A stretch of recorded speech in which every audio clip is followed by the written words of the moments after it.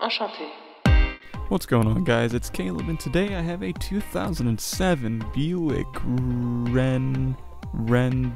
Rendezvous.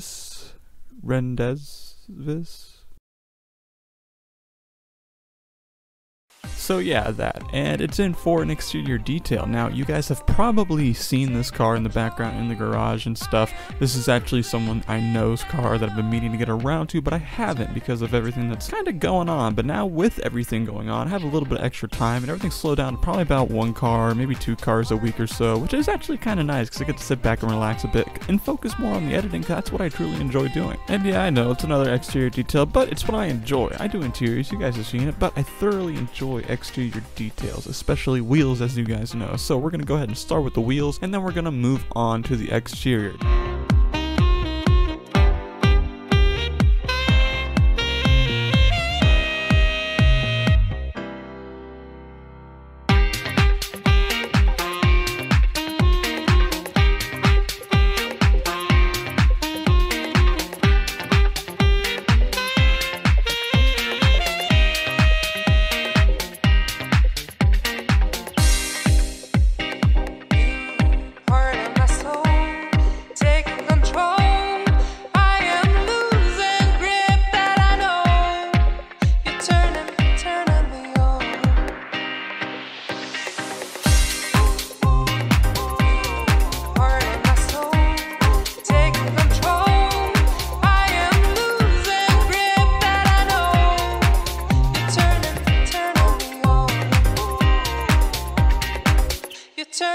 Turning me on.